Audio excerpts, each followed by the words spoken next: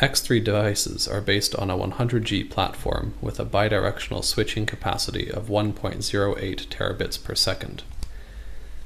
X3A devices are based on a 200G platform with a bidirectional switching capacity of 5.76 terabits per second. Both devices support most of the boards used on X8, X8A, X16, and X16A devices, covering various board capacities and interfaces. The supported interfaces include E1T1, POS, CPOS, FEGE, 10GE, 40GE, 100GE, and WDM interfaces.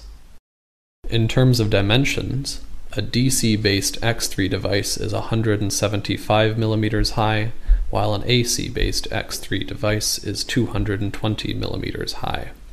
An X3A device is 264 mm high, regardless of the power supply mode. Although X3 and X3A devices both have a width of 442 mm, they have different depths.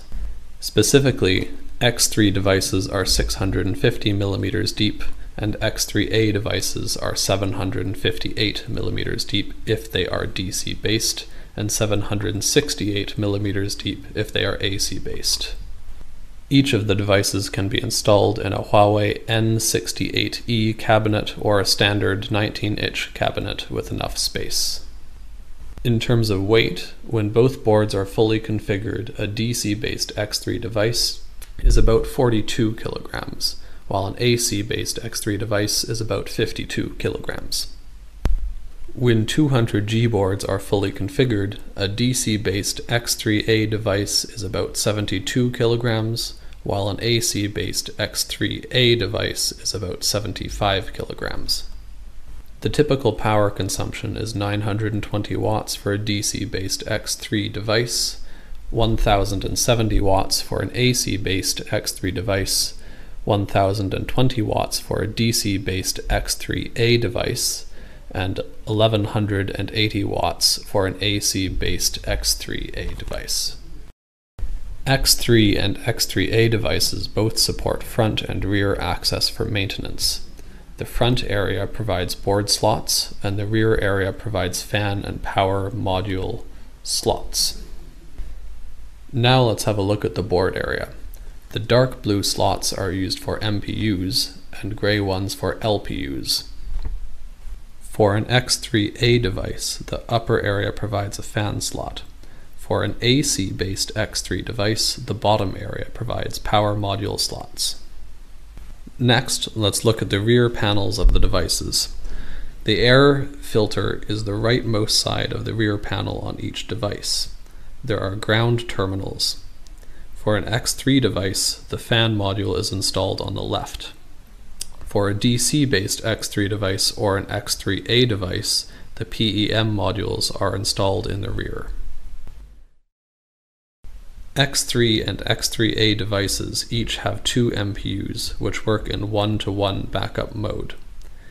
The X3 supports MPU-D2 and MPU-D3 boards, but the X3A supports only MPU-D4 boards with 8 GB or 16 GB of memory.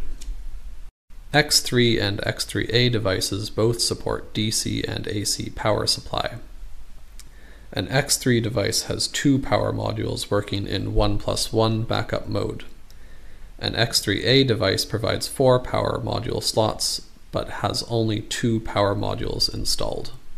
The other 2 slots are reserved for users to install 2 more power modules if 2+2 backup mode is required.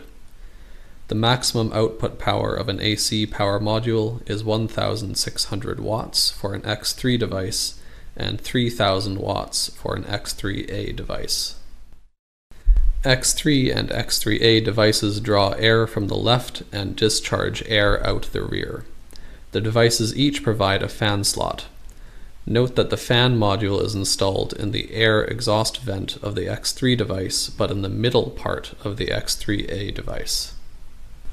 The fan speed is automatically adjusted according to the ambient temperature. When the ambient temperature is below 27 degrees Celsius, The fan runs at 35% of the maximum speed.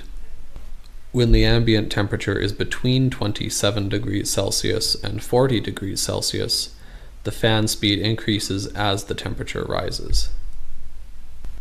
When the ambient temperature is above 40 degrees Celsius, the fan runs at the maximum speed. The air filter is installed at the air intake vent of each device. The filter is on the left side. It can be removed or installed from the rear for maintenance. To clean the air filter, remove and clean the filter elements directly. You should clean the air filter every 3 months. For more information about X3 and X3A devices, please visit support.huawei.com to obtain the desired product documentation from the documentation bookshelf.